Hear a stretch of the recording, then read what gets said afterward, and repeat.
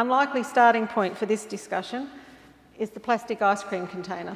This is what inspired my years of research, my years of study and writing and speaking about military medicine and the Australian Army Field Ambulance units. So on telling my father in 1990 that I was going back to study history, Dad went into his bedroom and reached into the back of his wardrobe, and he came out with this container and he plonked it on the table and he said, well, if you're studying history, you better have a look at this. And that was the trigger for everything that followed. It held my great uncle's war diary, dog tags, his Red Cross brassard or armband, his service medals, and a few pieces of correspondence. So over the next couple of years, with trusty magnifying glass in hand, I transcribed that tiny handwritten entries in Uncle Nick's diary. So the descriptions of the sights and sounds and smells of the places he visited were evocative, and the tales he told left me wanting to know more. So Lawrence Nicholas, or Nick Kennedy, which is on this side, far side, he was born at Wyong, down the road, in 1916 and died in 1976 at the age of 60. His older brother Bill was born in Newcastle in 1908. He died in 1957, aged just 49. During the 1930s, they both worked at what was then known as the Pete and Milson Island Mental Hospital Facility on the Hawkesbury River. Bill was a laundryman and Nick was a nursing orderly. And a few months after the Second World War broke out, the brothers travelled by train to Sydney and enlisted in the Australian Army on the 27th of May 1940. And for the next 5 years, they served together as nursing orderlies in the 2nd 4th Field Ambulance. So after months of hard physical, practical and theoretical training in Australia, the brothers embarked with their unit on the Aquitania in October 1940 on their way to the Middle East via India. Nick's diary describes some of his experiences. So in April 1941 he wrote, "Spent 25th birthday in the Western Desert. In Egypt we passed through several prison camps where there were some thousands of Italian prisoners of war. Left Palestine on the 11th of April for Egypt. Then we took up our location in the desert. Dust storms every day, sand and grit in everything." And he talks about rejoining the unit in June and talks about how from the Western Desert the ambulance journeyed over to the Syrian border and were dispersed amongst the olive groves, took up their position overlooking the Sea of Galilee on the Syrian border, and went into action on the 12th of June. The first day of our arrival, enemy aircraft machine-gunned the road around our position, causing casualties. So his diary writings add to our understanding of the events by giving us a personal perspective. So in December 1941, he wrote the following: "Japan declared war on the 7th of December. Christmas brings another Christmas abroad to us, and Christmas Day in Syria was a bleak, cold day, and New Year's Day even colder still. 1942 looms in front of us. We look back on 1941 with its various happenings, and no one would care to live it over again on this side of the world.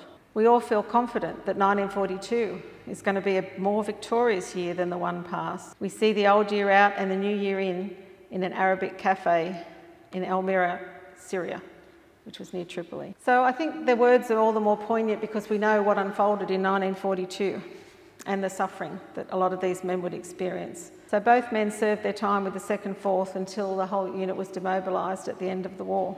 As a historian, I didn't want to examine their experiences in isolation. I needed to understand a bigger picture. Lucky for me, the Army likes record keeping, so my trips to the War Memorial over the years have uncovered a wealth of information. In January, my first book, Shadows on the Track, was published with some support from the Australian Army History Unit. So it was based on my PhD, but I had to modify it to make it hopefully a bit more readable. So I'm now looking into the medical aspects of the rest of the war, from 43 to 45 in the islands, and they're often referred to as the mopping up campaigns. But I think if you look behind the story, it was a bit more than mopping up, and I'm a bit worried about the implication of what that meant, what we were mopping up. But I guess my key question is, did we learn anything from the 1942 medical campaign? So I guess my key argument, which I set out to see if I was on the right track, so to speak, was that not all of the medical challenges that were encountered were inevitable or unavoidable consequences of the environment. And many of the challenges were, in fact, predictable problems that arose from decisions made and not made. And many of the problems often had simple and practical solutions. So this is just a quick summary to look at some of the key medical issues that the medical men confronted. Each of these aspects influenced and then was in turn influenced by the other factors listed here. So if we consider the issue of priority. The supply of aeroplanes and aeroplane parts were given a A1 priority. Medicine and medical supplies were given a B8. Materials for the construction, repair and maintenance of hospitals to be used for military purposes were deemed to be a B15 priority. So that's pretty obvious. When you're fighting a war, you're going to prioritise the munitions, planes and those sort of things. But just to give you a perspective of where medical fitted in that priority list. So again, from a military viewpoint, that decision to prioritise the number and the proximity of boots on the ground over the health of the soldiers probably made good sense in the short term. But from a medical perspective and from a long-term military perspective, the approach really didn't make much sense. Not everyone held the same view when it came to these ideas about treatment and priority. Some medical officers begrudgingly accepted the situation, and others more stridently expressed their views. And I think that just reflects the fact that war's ultimately about people. Some guys went with it and barely questioned it, others really champed at the bit and fought all the way. So these few lines are from a report on medical services in jungle warfare, written by Colonel George Maitland, who was the Assistant Director of Medical Services at Milne Bay. So he takes quite a pragmatic and diplomatic approach to the relatively low priority that was given to medical services, but others saw things quite differently. It's funny how when you're doing history you get attached to certain characters, and this guy, who was known to his colleagues as Frantic Freddy apparently, he had good reason to be frantic, I think. But this was an extract from a personal letter that he wrote to his brother, who was also a doctor, and his brother was in Sydney. The letter describes the critical situation that arose at Myola in October and November, when that site's supposed suitability for aerial evacuation of over 400 Australian casualties was tested and failed. Though the repercussions of the failure continued all the way to the beachhead, because the 2nd 6th Field Ambulance was meant to proceed with the 2nd 4th, the one that Bill and Nick were part of, to supply the medical care, and they had to wait at Myola because that wasn't cleared until December of its casualties. So that quote always gets me. You can just hear the frustration with that last line. God forgive the blind, stupid people who are responsible for such a state of affairs. And basically the fighting had moved on and they were left there. Full-strength field ambulance has between 10 and 12 medical officers and 224 other ranks. There wasn't a time during this whole campaign that any of the soldiers were supported by a fully functioning, fully staffed, full-strength field ambulance. So the officers, as I say, were predominantly medical officers, but sometimes they were dentists, and the dentists often performed the role of the anaesthetist. So their role was to treat sick and wounded soldiers, and their aim was to get them back to the front line. But if they couldn't do that, they had to evacuate the casualties back through a series of medical posts, regimental aid posts, dressing stations, right back to the general hospital. So that's what the field ambulance was, so let's consider who they were. So I've given you a little bit of background of my great uncles, but not all of the personnel were directly involved in medical work. They might have been responsible for constructing the dressing stations or driving the vehicles. And the men came from a variety of backgrounds: city, country, young, old, married, single, educated, barely literate, skilled, unskilled. Tram conductors, wharfies, bullickies, clerks, shopkeepers, laundrymen, as well as the psych nurses who formed the medical corps. They're the people who made up the 2nd 4th, for example. So those appointed as nursing orderlies generally had some sort of connection with medical care and civilian life, but nursing was still very much seen as a women's work. So they often copped it from both sides. The female nurses quite resented having to treat these rough male orderlies and tell them how to do their job in the hospitals. And the fighting soldiers often made derogatory comments towards them because they weren't seen as fighting men. They weren't in the battle, they weren't front line. But I suspect that might have changed when they were on the battlefield unarmed, patching them up. But eventually, you know, they did earn the respect, obviously, but they didn't have it easy. So Nick described on the 14th of October, we headed for Myola. We set out in various groups of 3 and 5. The track from here seemed to get worse. The black, evil-smelling mud halfway up our legs in lots of places. On the steep ridges, steps that had been cut in had broken away with the continuous tramping, so it left wet, slippery slopes to clamber up, which was no easy task. To move along without the help of a stick was impossible. You'd find yourself more times slipping over than on your feet. One hand had to be free at all times to cling onto vines or to make any kind of way at all in those parts. So the medical officer that we heard from earlier, George Maitland, explained the field ambulance was essentially a mobile unit, and in jungle conditions they needed to be more elastic than normal, but unfortunately that was really limited in Papua for several reasons, not least of which was the ability to move thousands of pounds of equipment across difficult terrain. While it's not the focus of my discussion today, I did want to acknowledge the role played by the Papuan population in the care of the sick and the wounded Australian soldiers. So the local Papuans were recruited by ANGAO, which was the Australian New Zealand Administration Unit, and they were subjected to exhausting work under arduous conditions. You might know them by their nickname of the so-called Fuzzy Wuzzy Angels. But what's important to note is that their work as supply carriers and stretcher bearers did prove invaluable and save lives, but they were initially recruited for the forward transportation of supplies. They were never meant to be carrying the casualties. So that fact alone, I think, tells us a bit about the medical priorities of the Army. The decision to backload the Papuan carriers with casualty was born of necessity. And it arose because for most of their campaign there just was no effective means of evacuation. So in the Owen Stanleys, on the Kokoda Track and at the beachheads, it was the doctors, medical orderlies and other ranks of the field ambulance that were forced to improvise in terms of treatment and equipment to save lives, but their actions were underpinned by a series of basic medical principles and actions. So despite some improvements as the campaign progressed, the lack of prioritisation and preparation continued well into the final months, with issues around supply, treatment and evacuation causing unnecessary suffering. But it wasn't just the wounds that caused suffering, but sickness and tropical diseases such as malaria, dysentery and scrub typhus. As my Uncle Nick explained, he wrote, "We reached Saputo at 1:30 p.m. on the 21st of November. There's a flat clearing beside the river with palm trees fringing the background. Casualties are heavy here and our ambulance men are doing a great job. 36 hours sometimes and no sleep, or just get an hour where possible. Most of us are sick with malaria, some with dysentery and a lot with both. But our wounded are suffering from this too, as well as some of the ghastly wounds we have. The second fourth has wilted down in numbers and most of us have lost 2 or 3 stone over the past few weeks. Rations have been short and sometimes none, but we're still in hope of something good turning up sooner or later. There's talk the 25th will be pulled out, as all the units are low in numbers now owing to the heavy casualties." And Nick and Bill both suffered from repeated bouts of malaria during and after the fighting, and indeed long after the war had ended.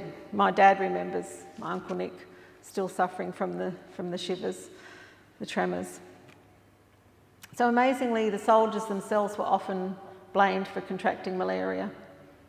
And some senior officers were of the opinion that malaria should be regarded as a self-inflicted wound, because in their argument it was caused by the soldiers' lack of discipline and their failure to take medication and their failure to wear appropriate clothing, or they argued some were deliberately catching malaria in the hope of being transferred back to Australia. But if that self-inflicted idea is to be given credibility, I think we have to then overlook the realities of fighting a medical campaign up there. Australia was long responsible for the territory of Papua and their health care, but it was long neglected as well. And there was lots and lots of studies done over the years. Authorities well knew the malarial nature of the country, the devastating effects of it on the locals, as well as its potential to decimate the army. So, in my opinion, blaming the soldiers for contracting malaria also means that we have to ignore the Army's continued failure to adequately respond to the reports and to address crucial and relevant concerns such as the regular rotation of personnel, their failure to ensure the consistent procurement and effective distribution of anti-malarial drugs and other measures such as spraying or nets, to regularly evaluate the effectiveness of the treatment regimes, to provide enough beds in enough well-equipped hospitals, and to basically plan, organise and execute safe and regular and reliable means of evacuation to the mainland and access to comprehensive treatment. So then you've got the surgery situation as well, besides the medical. So it's fair to say that during the first frantic weeks of the campaign, medical and surgical care ranged from non-existent to rudimentary, and opportunities to promptly operate on major battle wounds were virtually non-existent. So by the time the beachhead battles were fought around Buna, Gona and Sanananda during November and December and into January 43, the frontline surgical situation had improved and the treatment procedures that were intended to be followed during periods of fighting generally worked well. But over the course of the campaign, the key question was whether it was better to take the casualty back to the surgeon and so away from the immediate danger of battle, or to bring the surgeons forward to the casualty and therefore put them and the patient at greater risk. The words of Private Kennedy add to our understanding again of how theory didn't always match the reality of battlefield surgery. And his description of conditions at the Myola dressing station in October 42 adds some depth and colour to the black and white photographs like the one that's here. So he's right that we're collecting lots of wounded. The surgeon, Captain Leslie, who's in this photograph, is working 18 hours a day. He talks about how the operating theatre is located and what it's made up of. It looks pretty rough. Operating table's a wooden bench built from a pole. Some of the most complicated operations are performed: abdominal wounds, amputations and severe head injuries. More than busy attending to our wounded, 14, sometimes 18 hours without a break. But no one cares. These chaps are deserving of the best we can give them and more than grateful for the assistance rendered them. Some of these wounds are terrific. One wonders at times how the human body can live being mutilated like some of these poor fellows. But one cannot express his feeling towards them. We've got to try and keep them cheerful, but that's a hard job under these conditions. And in that last section, he talks about the medical gear that's dropped by parachute, and he says we don't stint the use of morphine here, and a lot have 2 or maybe 3 injections to ease their pain. 1/4 of a grain of morphine about every 4 or 5 hours. It's pretty much all they could offer them, I think. So as they move forward towards the coast around the 18th of November, the bulk of the 2nd 6th Field Ambulance, as I mentioned earlier, is still back at Myola, so the care of the advancing soldiers is primarily up to the 2nd 4th. Here Watson was given the unenviable task of persuading the Australian and the American pilots who were landing plane loads of weapons in readiness for this big push towards the coastline. He was trying to persuade them to backload the planes with patients on the return flight. To increase his bargaining power, he was accompanied by a jeep full of captured Japanese equipment to use as a bartering tool in this squalid deal.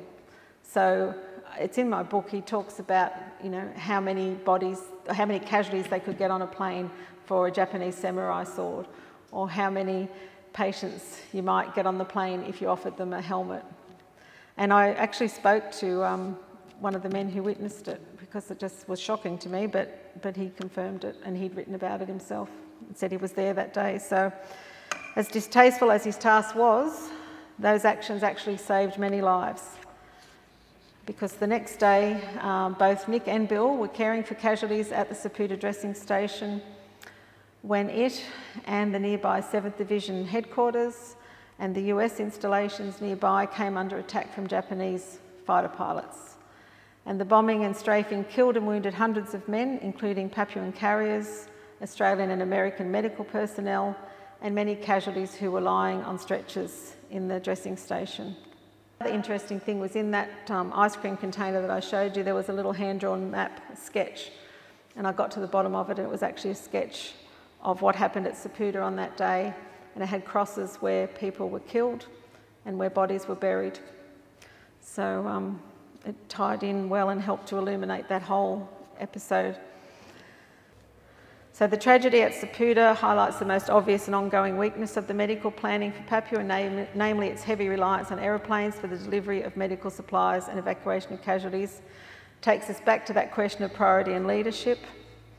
The inexcusable level of faith that was placed in aeroplanes for medical supply and evacuation, and blind faith that was placed in the ability to evacuate the casualties by air, based not on experience or evidence or resources, but quite literally on a wing and a prayer.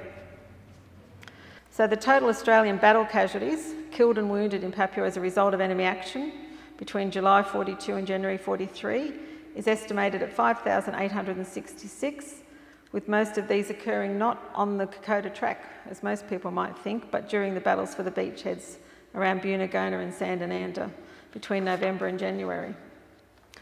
So what I find most alarming is the total number of casualties who were evacuated due to illness or disease, which was approximately 29,000.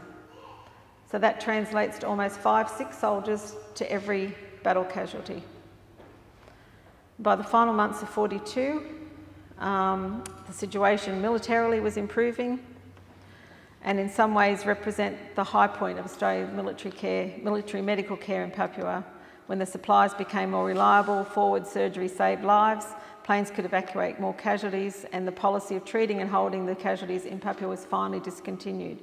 And that made way for large-scale sea and air evacuations back home to Australian mainland.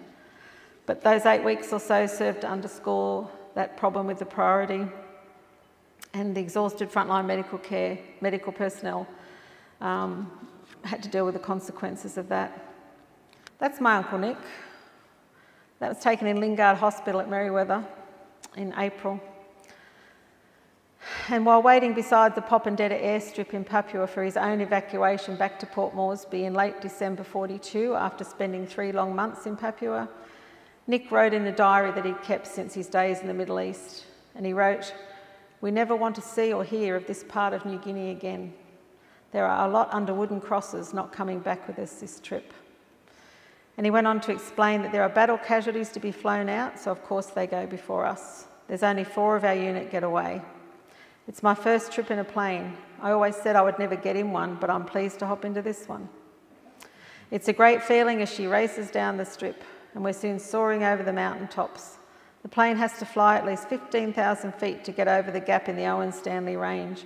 It's quite cold and misty. We certainly blessed that pilot, the plane and her motors for this trip. At last we touched down on Jackson's Drome at Port Moresby. The trip takes 40 minutes. If we'd had to walk back, it would have taken us 16 days to cross the Owen Stanleys again. And on the 17th of January, the Kennedy brothers are amongst the survivors of the campaign who board the Duntroon, docked in Moresby Harbour and sailed for Australia at midday that day. And Nick wrote, "Well, it could have been worse. We could have been back along the track under one of those wooden crosses. As we sail out of Port Moresby, we take a last glimpse as we think of the rugged mountains of New Guinea." So that's it from me.